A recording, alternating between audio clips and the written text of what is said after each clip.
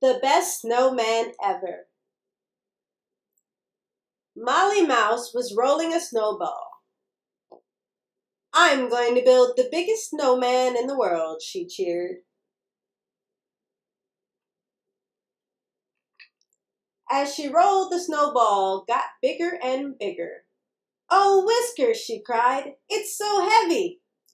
Slowly, she huffed and puffed up the hill. "Molly," called Sam and Pip, "what are you doing?"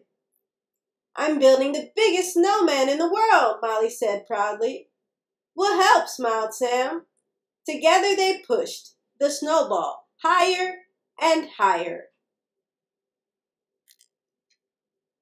But just as they reached the top of the hill, the giant snowball started to roll.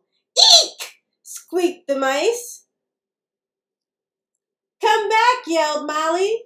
The snowball sped down the hill, getting bigger and bigger, and the three mice scurried after it. "Oh no!" squeaked Sam. "It's going to crash!" But the snowball slowed down and bumped into a tree with a big thud. "It's safe," Molly clapped. "And look, it's enormous." "But how will we make the snowman?" Pip asked.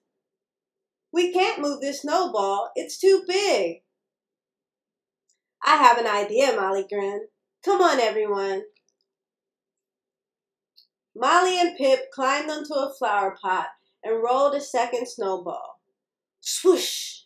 Then they grabbed a branch and swung the snowman's head onto its body. "We did it! Hooray!" Molly cheered. "This really is the best snowman ever," cried Sam. "Three cheers for Molly Mouse!"